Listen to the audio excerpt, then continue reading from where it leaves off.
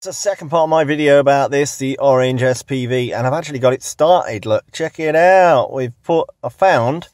I'll just show you this because it's quite interesting for those of you who maybe have had a more modern phone.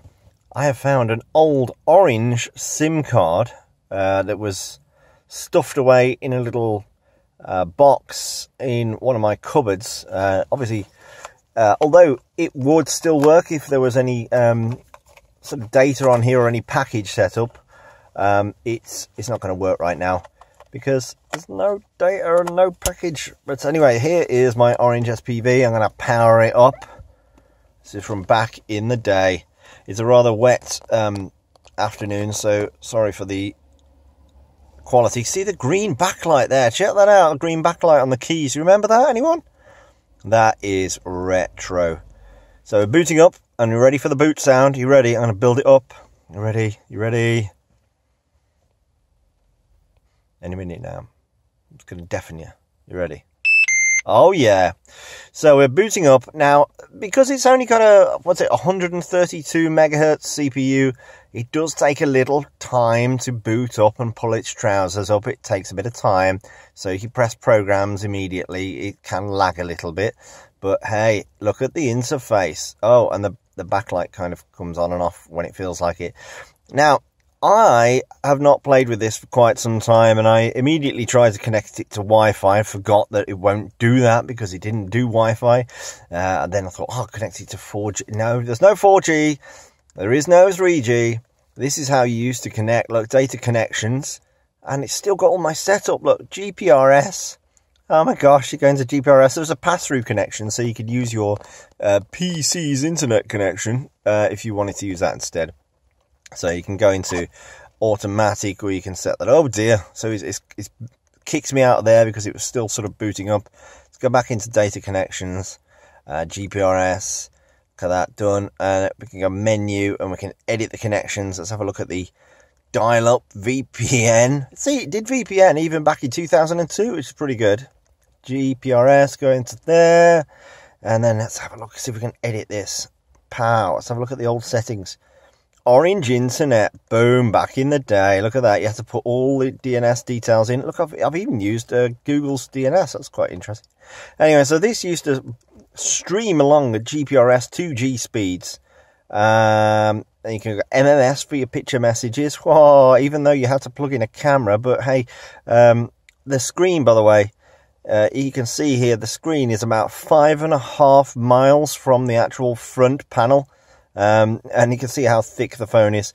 The screen was miles away from the actual frontage here. This here, what I'm touching, isn't the screen. The screen's so far behind the actual front piece of plastic perspex here that it is quite strange looking back on it now. This is how cool smartphones sort of started. If we go into sounds and wait for it to kind of get into there. See, now the original sounds that came with the phone were kind of dull. It sounded like this. Boring. Very dull. Wow. So they were a bit dull, and we kind of created or made available ringtones that were a specific WAV format, if I remember. It was a certain bit rate you had to set it to, and you had things like this.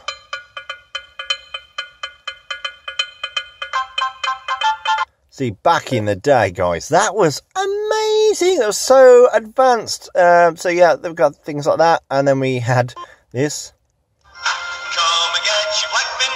Look at that, eh? See, it's better than this.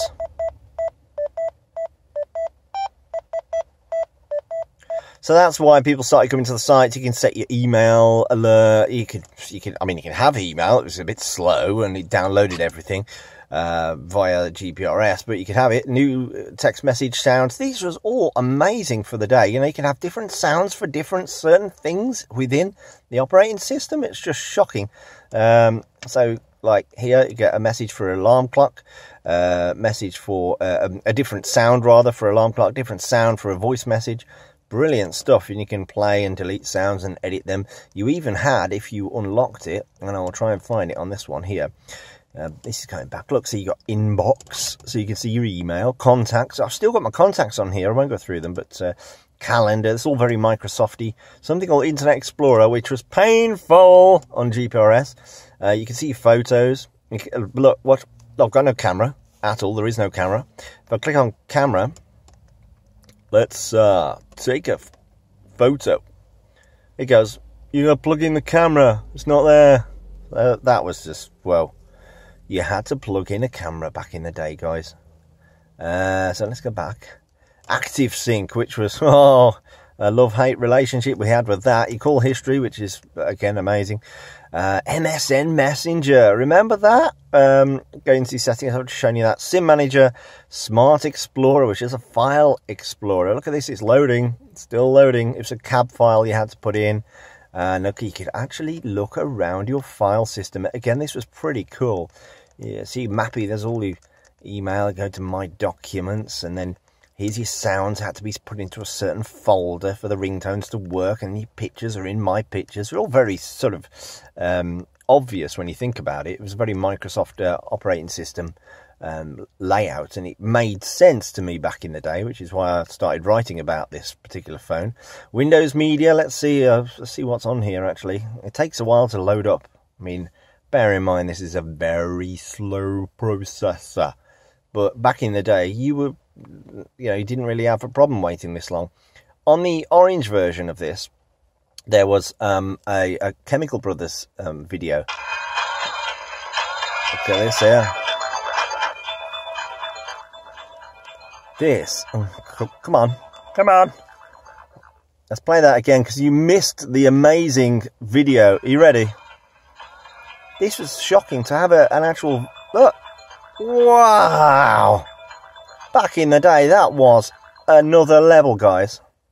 Anyway, that's a little overview of the GUI. And look, if you're looking games, check out the games. Oh yeah, Lemonade Slurp Solitaire. You want to play a bit of Solitaire? Well, I'm going to play a bit of Solitaire, guys. I'm not doing very well. But